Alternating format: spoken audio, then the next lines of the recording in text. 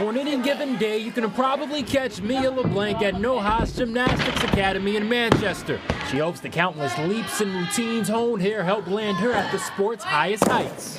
I want to potentially go to the national team. LeBlanc has the ambition and mindset to reach her lofty goal. Well, I enjoy learning new skills and competing.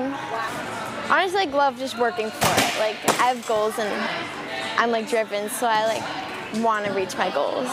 When she was a little kid, she never placed on the podium, but she just wanted it so bad that she would never say I'm done or enough. Just keeps going and going and going. A junior at Merrimack, LeBlanc is a level 10 gymnast, which is the highest in the Junior Olympics program. She recently qualified out of elite compulsory competition, one step closer toward getting a chance to make the U.S. national team.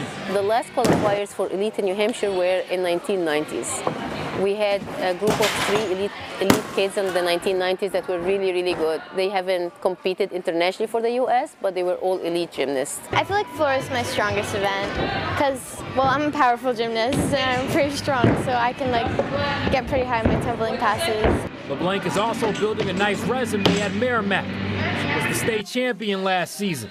There's still more to accomplish. I want to go D1, go to a D1 college and do gymnastics. Well, I want to get a perfect 10 someday. That's one of my goals. I don't know, that'd be really cool. Shout out to Mia LeBlanc, this week's All-Star athlete.